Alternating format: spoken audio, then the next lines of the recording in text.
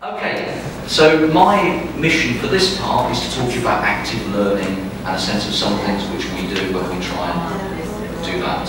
Okay? And yesterday, with the high school class of about 30 students, we had a really good time making role play. So I had a group of children sitting at different heights, representing the feudal system in medieval England. The king, the barons, and the landowners, and then lots of peasants being made to sit on the floor, thinking about how you represent something physically. And then we fought the Battle of Hastings. We had a storytelling activity where they represented the different groups who wanted to be in charge of England. And one of the things which we try and do in Euroclio is to share best practice. So we were talking just with that group about this is the way that we sometimes teach in England, or in Russian Federation, or in Bosnia, or Herzegovina. And my mission then is to spend a little bit of time talking about what we do with that, and then to hand over to the other two colleagues to give you different examples. What we try and do, and you don't need to read all of the text, is to base what we do on evidence of what works. So very much a sort of socially constructed sense of learning, that talking to each other and physically doing things helps you remember it. And I know your curriculum is very knowledge rich, and we think we have things to learn maybe from you about how we make that better in our curriculum. But our curriculum is very skills rich, so there is a balance to learn from each other. A lot of what we try and do, therefore, makes the children do things. Quite a lot of work for the teacher to set that up, but actually very rewarding when the children then take over and are empowered to do things. And the theory says that it's also much more memorable, that they will remember those active things for longer and more deeply.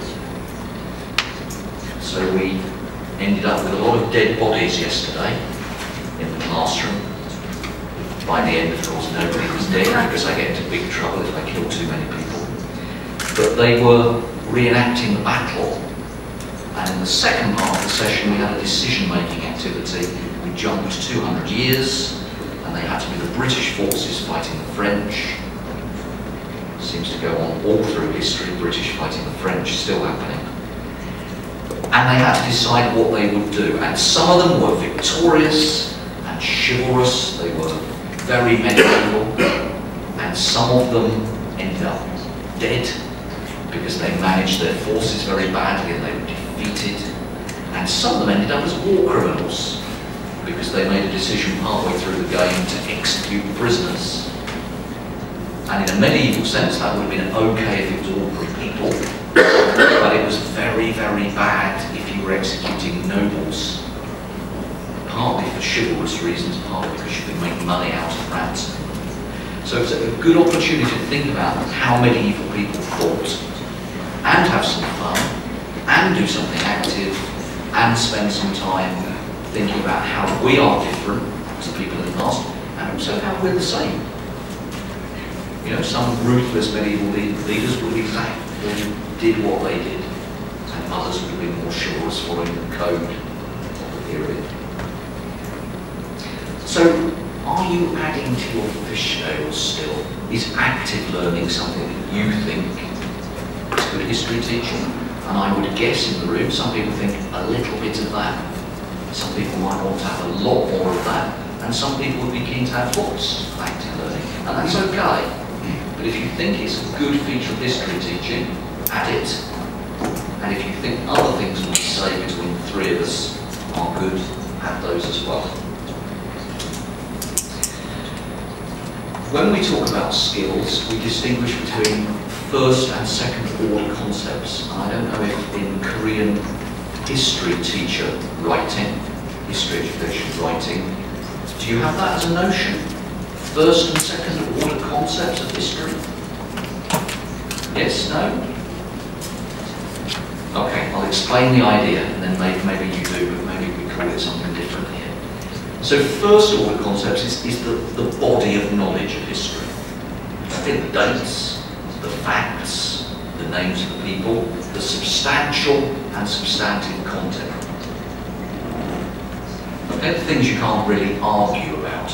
This is true, this is the date that this happened, these are the people here, that's the body of content, first order concept. And second order concepts are the more abstract ideas. Okay? The organising or thematic ideas that make the discipline of history. So chronology, yes, first order concept, but the other things that make up history are the second order concept. It's a difficult idea. And they include these things on the list, and I will read through them for you so that we can translate it. So chronology, the idea of time and how we break that up as a concept. The notion of evidence, handling and using evidence from the past, and some of the features of that evidence. So my colleagues yesterday were using cartoons, or text sources, or photographs, and handling evidence is a conceptual process with its own body of operation. That's part of what makes history and history teaching. The idea of cause and consequence, what makes things happen? What are the results of that? And studying the trends in that over time. Maybe looking at war, or maybe looking at chance, or the role of the individual, the factors that make things happen. Technology, religion, ideas. Yeah? So there's a lot of academic writing around these notions and the teaching of them as part of history teaching. Interpretation, the fact that you might have something in your history book, it might be told in a different way in Britain.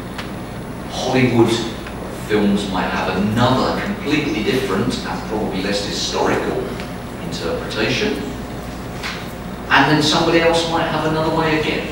So interpretation as a notion, historiography, the way that sometimes the story changes because of the way that a particular period looks at it. Colonialism is looked at in a particular way. As time goes on, maybe there's reinterpretation or revisionism, and interpretation changes. Sorry, jump. Significance, why things are important, and we deal with that all the time. What do you include in your teaching? What do you choose to leave out? What is significant? What is less significant? What would be significant if you live in a particular place or a particular country? And maybe again, these are fish scales. These concepts are things that you would like your children, your young people, your trainee teachers maybe, to be aware of and to think about the features and the nature of our subject. Empathy, really problematic concept in the UK because it's not the same as sympathy.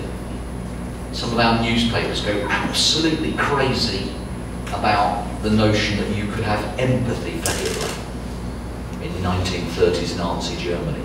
Well, of course, empathy isn't sympathy. They're different. Yeah? You're not approving of what he did. You're trying to understand why. And then you can make a moral judgment about aspects of it being wrong. But being able to look at the structure of why decisions were made, what were the motivations, very, very important.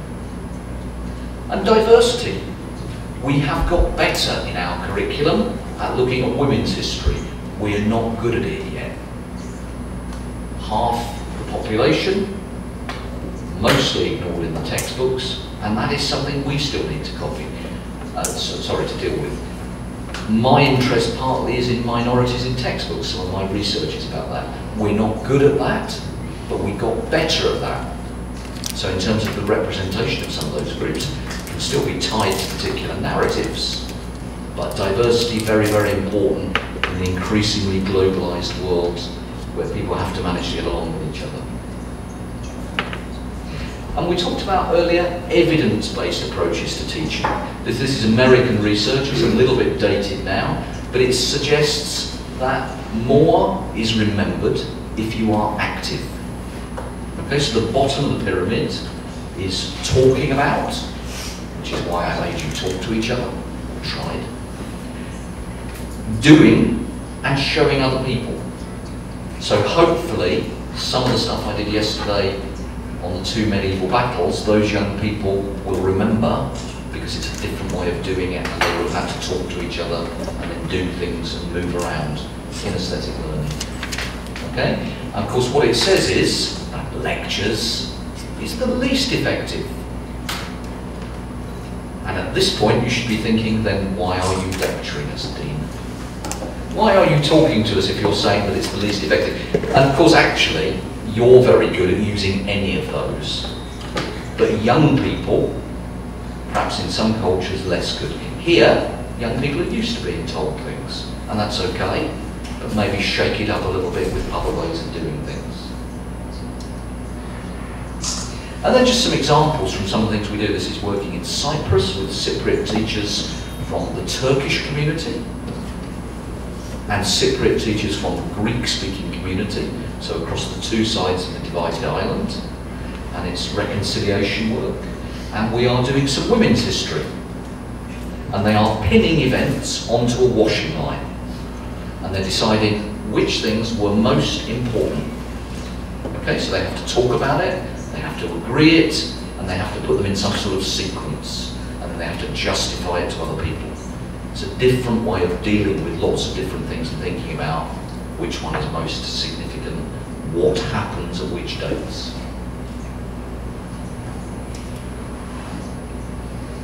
Yesterday, I was fighting battles with your students, where they were fighting each other, and very successful they were too.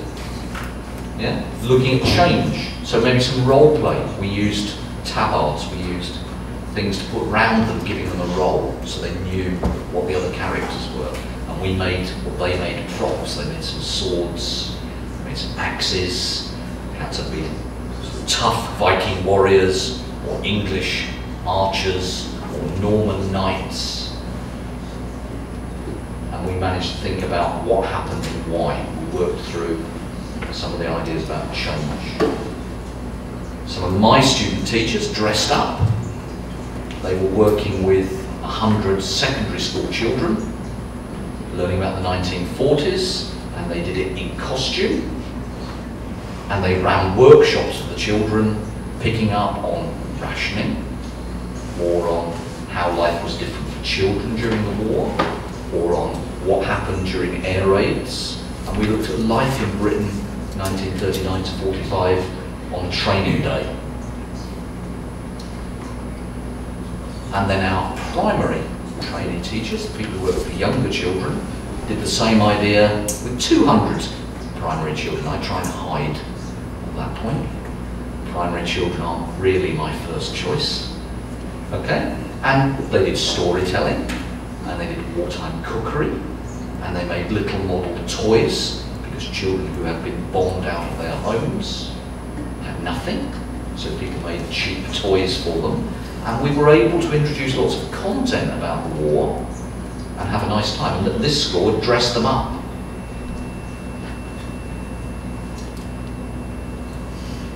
Evidence. This is another one of my trainee teachers. Do you recognise the character? Sherlock Holmes. Talking about evidence with the class. This is him in a lesson I was observing. I have to check that he meets the national standards. And there he is, dressed as Sherlock Holmes, talking to his class about evidence. Interpretation we've talked about already. So hopefully your fish is beginning to have a little bit more meat on it. A little bit more fish. Yeah. Sometimes we use technology. This is the Battle of Agincourt, but done as a stop motion activity with Playmobil men.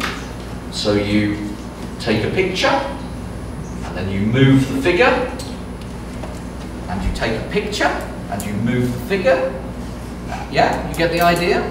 And then they put a soundtrack with it, and then everybody laughs at each other's bit of work because the figures move around a little bit strangely, but it's great fun.